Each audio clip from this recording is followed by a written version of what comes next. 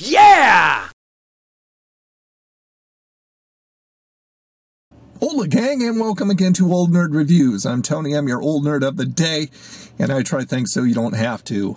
Unbeknownst to you, you've dropped by for another exciting episode of Eating the Deli Stores.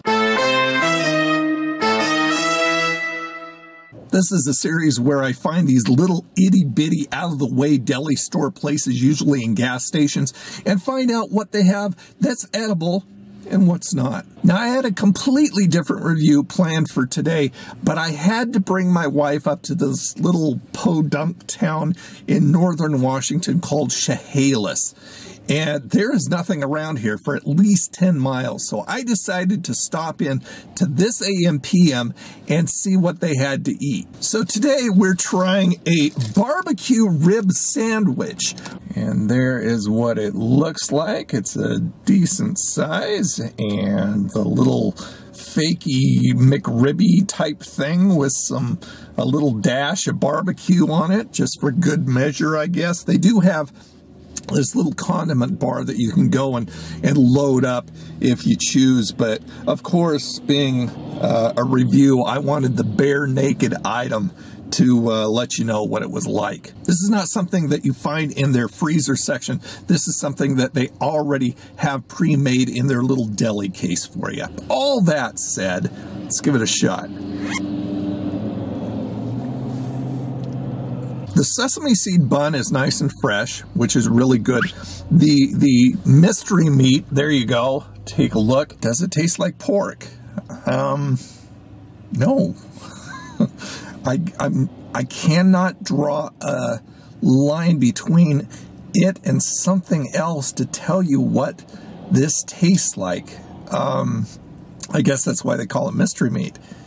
It's a processed slab of something, but it is tender, which I guess is a plus. So I guess it could be a tender piece of roadkill, a tender possum that they cooked to perfection. Although it says that pork patty, consisting of pork, water, and all that other stuff, is the first ingredient, I don't know what to tell you. Very little barbecue sauce. I mean, they just kind of dusted it on, so it could use a lot more barbecue sauce. So I don't know if they had something that you could add more barbecue sauce, but you're going to need to make this a barbecue rib sandwich. So this does make for a nice fast lunch.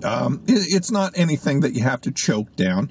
It's pretty decent for what it is. Damage on this straight out of the deli case was $1.99. On the Nerdometer, I would give the ampm barbecue rib sandwich, I think I would give it a low I like it, maybe a high mess, somewhere between there. Let's keep it a low I like it. Nothing you would write grandma and rave up and down about, but it is what it is. It's a hot sandwich from an ampm gas station for a quick lunch or dinner. If you do end up getting it, just make sure you look around for one of those little pump condiment things, barbecue sauce, or maybe if they have packets or something like that, because it definitely needs more. There you go, gang, another review in the bag. Thanks so much for watching. Please subscribe if you haven't already, and visit me at my social networks, Twitter, Facebook, and Instagram at Old Nerd Reviews, and become a part of the Old Nerd Crony Community. You can find me over the website, oldnerdreviews.com, and over at my gaming channel, Old Nerd Gamer. You guys have a freaking awesome day, and I'll see you again. Bye now.